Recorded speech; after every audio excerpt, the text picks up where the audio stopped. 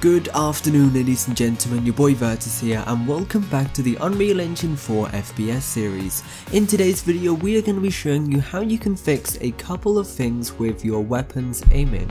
So those things that we're going to be fixing is we're going to be showing you how to stop aiming while you're reloading. So if you take a quick look at my screen here, if I shoot a couple of times and then press R to reload, I can hold down right click and it's going to move the camera with the reloading animation. We don't really want that. What we're also going to be fixing is showing you how to make it stop aiming while you're sprinting, because if I hold down shift and then right click, you can see we have this weird looking run animation here, and the camera's just attached to the rifle's sideways, and it just doesn't look that great. And also we're also going to be showing you how you can remove this little crosshair when you are aiming. Now I know I have shown you how to remove it for the static crosshair. It's pretty much exactly the same thing with the dynamic one, but I'll be just showing you anyway just so you can figure it all out. So what we need to do then, to start with, is I'm going to go and figure out how we can stop aiming while we're reloading, and also how we can stop aiming while we are sprinting. Now all of this information, all the inputs and all that good stuff is inside of the third person character. So having said that, we're going to open it up, and then inside of here what we are going to do is jump down to our aiming stuff. So basically, essentially what we need to do before it starts to aim down its sights is we essentially need to run a couple of checks. We need to check to see if they're sprinting and if they're reloading. If they are sprinting, you know, we want to tell it to stop aiming down sights and all of that good stuff. So let me show you how you can do that. So starting off with aim down sights, drag this out a little bit all the way over to the left so we have a bit of room here. From pressed, drag out a branch to create this little condition, and what we're going to be doing is checking to see whether or not reloading is true. So hook up is reloading into your condition here, and then for true, if it is, we are going to tell it to do nothing. So we are going to break that link. We do not want them to be able to aim down their sights while they are reloading. If we go ahead and hit false up to the deactivate over here, that is going to stop it reloading. It's going to stop it aiming down sights while it's reloading. Let's see if we can test this. Press play, shoot a couple of times, press R to reload, and then if I hold down right click, I can no longer use the aim down sights until the reloading has finished. So that bit there is all set up and all good and fine and dandy. So the next thing that we need to do then is the sprint side of things. So what we're going to do is go over to my third person character, and then I'm going to run another check out of this false. That way we know it's definitely going to work. And with this, we need to check to see if sprint is true. And then we're just going to hook this up just like that. So the condition is sprint if true. If it's false, we are going to tell it to just run it normally. And then for true, we are just going to break this link by holding down Alt and then click to delete that. And then for true, what we're going to tell it to do is essentially tell it to stop sprinting and then go into the aiming down sights.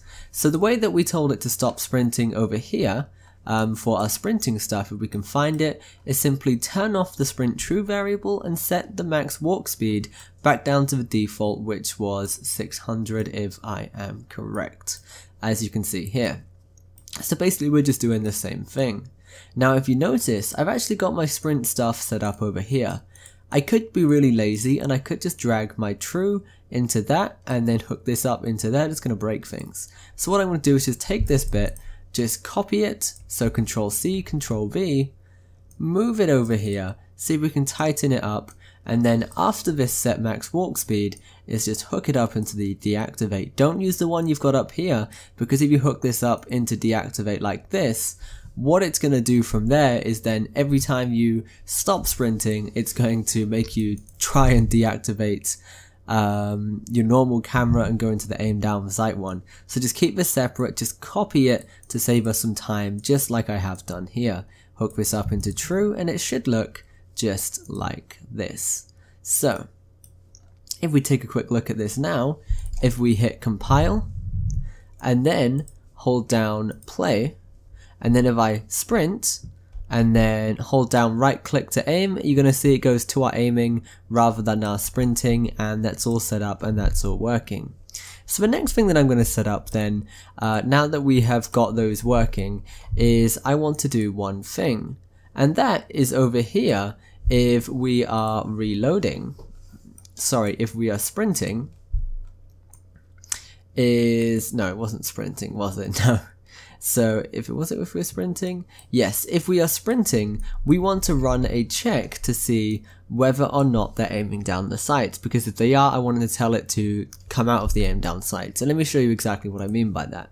So if I press play right now, and then if I try and sprint and then aim down sight, that's fine. But if I'm aiming down my sights and then try and sprint, you can see it still does that weird animation. So we've done it for aiming down sights first. This time we need to do it for sprinting. So what we need to do is grab our aiming, get a reference to that for this little branch here, and then if they are aiming, we need to tell it to stop aiming. And if it's false, then we just tell it to continue like normal. So hook up your false into this. For your true, break that link. Once again, hold down Alt, and then click to break this. And then what we're going to do is grab all of our stuff here for coming out of it. So copy and paste all of this stuff. Or what you could do is even collapse this to a function. So we are just going to call this function Deactivate ADS. And what this is going to do now is create this one simple little node here containing all the information for deactivating ADS, and we can put it into one simple node and use it again over here. So grab this, hook this up to true, and then just drop it into there. Now what we need to do is get a reference to itself, which is fine, and then just hit compile, play, and then hopefully now if we try this, if we right click to aim down sight and shift, you can see it goes into sprinting, and that's all good. It deactivates the aim down sights. So that bit's all set up. Hopefully you guys have understand all of that, but it does get a little bit complex, and I completely understand that. But what we're going to do now then, now that we've done all that stuff, is we are going to move on to showing you how you can remove the crosshair when the player is aiming down their sights, because you don't want it to get in the way like it is at the moment. So let's show you how you can do this. Now if you remember, all the visual elements of our crosshair is contained within a widget blueprint. For us, it is WB Crosshair, the one in our content browser just here.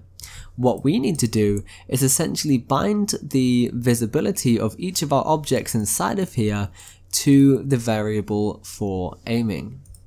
So what we're going to do then is pretty much get the bottom, the right, the left, and the top in this little hierarchy here and get the visibility. So we're going to see if we can find this. So we are going to start with the one for bottom, and we're just going to look for visibility. You can see that's usually going to be within behavior. So what I'm going to do is get my visibility. You can see it's visible at the moment. Create a binding for this, starting with the first one, and we are going to get over here, we are going to cast to the third person character so we can reference that aiming variable. So get aiming, and then if we hook this up, if we hook target up to this, and then aiming, we'll sort that out in a second.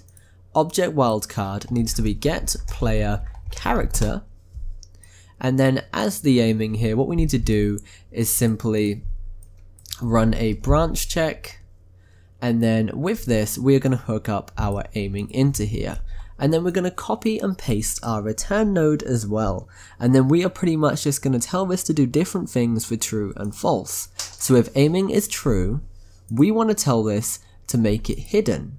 If it's false, we want to make sure this is visible. And then what I'm going to do quickly is pretty much just copy all of this new stuff that I've just created here, and then inside of my design view I'm going to do the same thing for the right, the left, and the top, because if you remember there is 4 parts of that crosshair. So if I just compile it as it is right now, when I aim down sights you can see only the bottom one disappears. So I'm pretty much just going to do the same thing for all of these. Get right, go to visibility, create a binding for it, and then if you just delete that, paste all of this in, and then just hook that up. That's good. Do the same thing for left, go to behavior, visibility, and then create binding, delete this, paste this, drop it in, and then if we go back one last time, do the one for the top as well, go to your visibility, create yet another binding, and then do this, just drop it in there. And make sure you delete that extra one.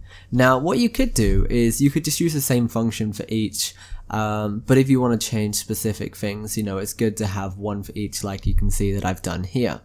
But if I compile this now, press play, and then right click, you can see it disappears, and that's all good, and you can see our crosshair is gone.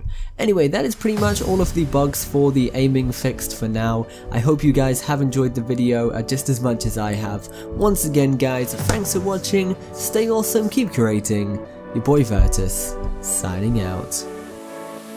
This series was made possible by you guys supporting me on Patreon. If you want to help create other series like this, then check out my Patreon page in the link in the description.